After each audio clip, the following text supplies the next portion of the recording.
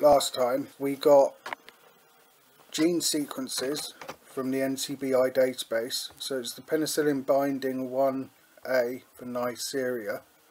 So what I was going to do is just show how to get the amino acid sequence for that, and then from the amino acid sequence carry out some alignments and look at the differences in the gene sequences might or might not affect the protein for each of the different strains or species that you're looking at.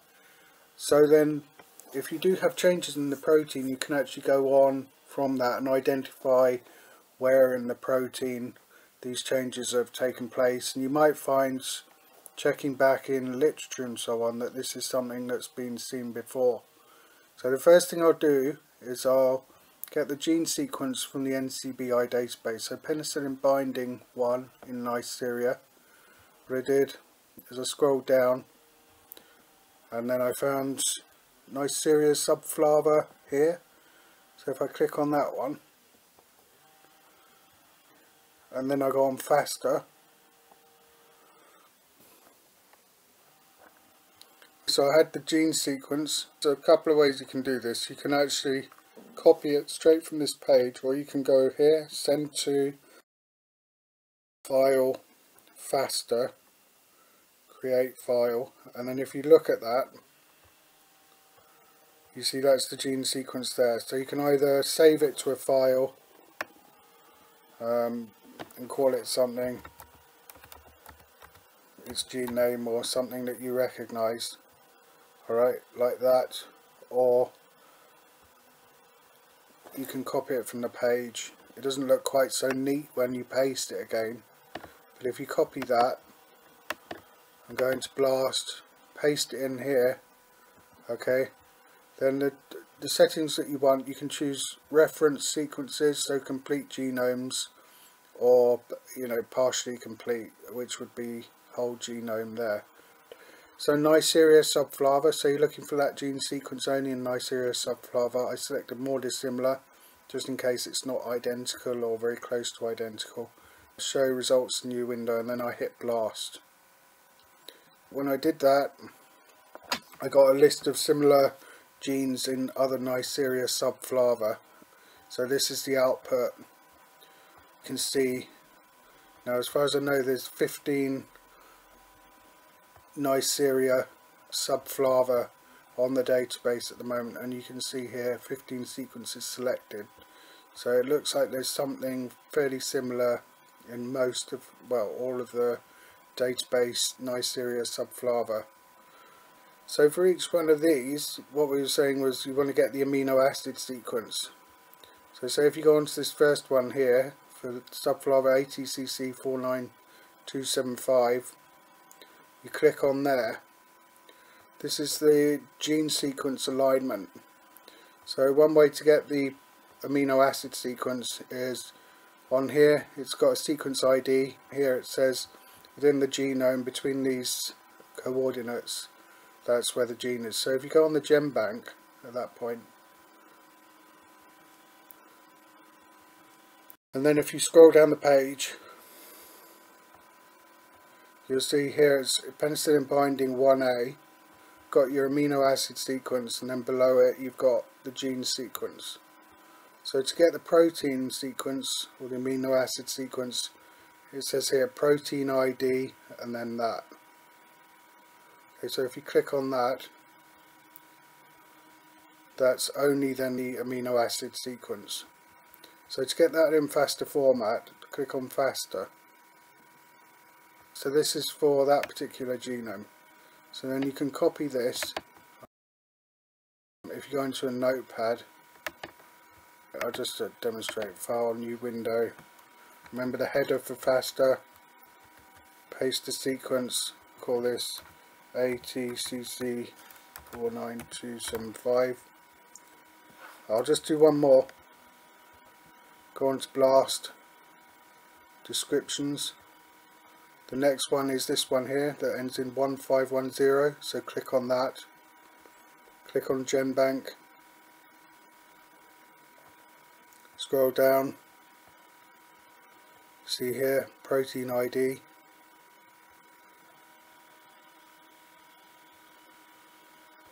And then faster. The amino acid sequence can be in faster as well. Okay. So you can copy it, paste again,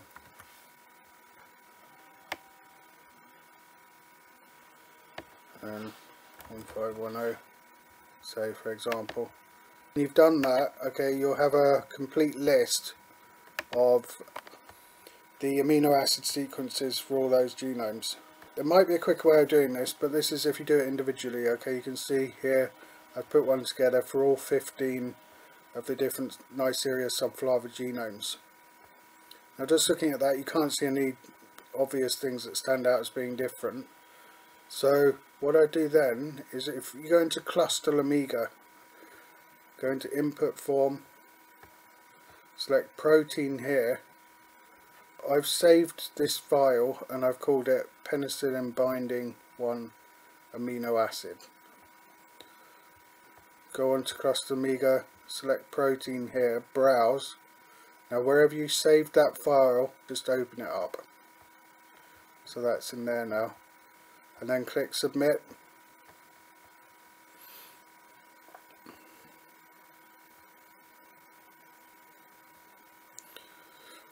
So it's going to align all the sequences, and then that should highlight the differences between them. In addition, I added in Neisseria lactamica, Neisseria gonorrhea, and 3 meningitidus sequences in there, just to see how they compared to the sequences for Neisseria subflava. On here you can do show colours as well. This highlights the different residues in different colours. I mean, some blocks are red, but you can see it makes it easier to see the differences. So you can see here for the lactamica, the gonorrhea and so on, there's difference here, again somewhere around here as well. So that's one thing you can do. And then there's a simple phylogenetic tree function as well if you want to look how these cluster in terms of similarity. So if you go on phylogenetic tree, that will then cluster the sequences, okay, according to similarity. So you can see here, this block here consists of meningitidus, gonorrhea, lactamica, and this is one of the commensals actually as well here. So it's sort of fallen in this block with the pathogens and lactamica. Okay, this is another block of subflava, again, you can see down to about there. And then again, these are probably quite similar, as you can see. That's just a good way of looking at how they cluster, just to give you an idea. But if we go back to alignments, there's something else you can do as well. Alone, it doesn't really tell you too much. You know there's differences in there, but there's another thing that you can do at this point. Just open up a new tab. If you type in Smart Genome, and here, Smart Main Page is the simple modular architecture research tool. So this will help you look at protein domains. If you just select one of your penicillin binding proteins, so yeah, for example this one, copy it in there, paste your sequence, and then if you select these boxes as well, outlier homologs, identify anything fairly similar, domains as well, signal peptides, you can look for the presence of those, and any other structures or it repeats in there. Just tick all of those and then you get a more in-depth output. Then if you hit Smart, it's working on, you know, calculating the domains in there. There's 2 functions here. You've got genomic and normal. Okay, you can look into what those do, but genomic will actually search a database of already annotated proteome. So it will try and compare this to something that's already been annotated. I did one earlier, I'll just bring it up. When that's actually completed, you'll get an output that looks like this. Okay, this is quite useful. You can go over here onto this image and click each of these. So here you've got a transmembrane region. It will also give you the sequence, the amino acid sequence, the N-terminal sequence, and some information as well on what that actually is. and then towards the other end you've got the C terminal and some information as well, and for each of these you've got an amino acid sequence. What you can do at this point is, if you open up Word, now this is something I did for myself, so you know, you can experiment with it just to see what you can actually do. But if you go onto here, you can then select the sequence, okay, for each part, and you can annotate it on an image. So okay, so when you completed doing your personal annotation, you can see I just put an image of the protein here with the predicted domains, and then I've annotated what that means on here. So you've got the transmembrane region, the N terminal, and then the C terminal here. So you can do that, and then when you go to your alignment, you can see where there are differences in the sequence here. You can actually see what that relates to in terms of the protein domain. So if you just select one that's a little bit further along, select part of the sequence where you can see that there's a difference, go on here and search.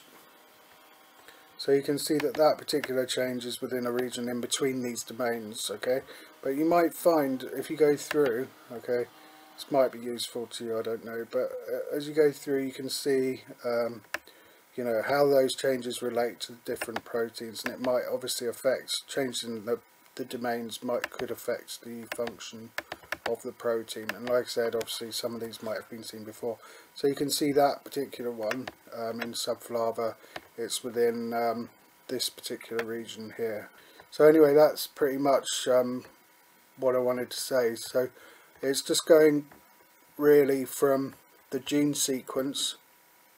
Okay, so you've got the gene sequence, then getting a list up through BLAST for all of those sequences in a particular species, so in this case Neisseria subflava, collating that into a list, then aligning them, which is useful, and then going a bit further and look at the domains. So it's got a fair bit of information as well on the domains. So I hope that's helped a bit. If you want to leave a comment, let me know. I'll try and help a bit more by it.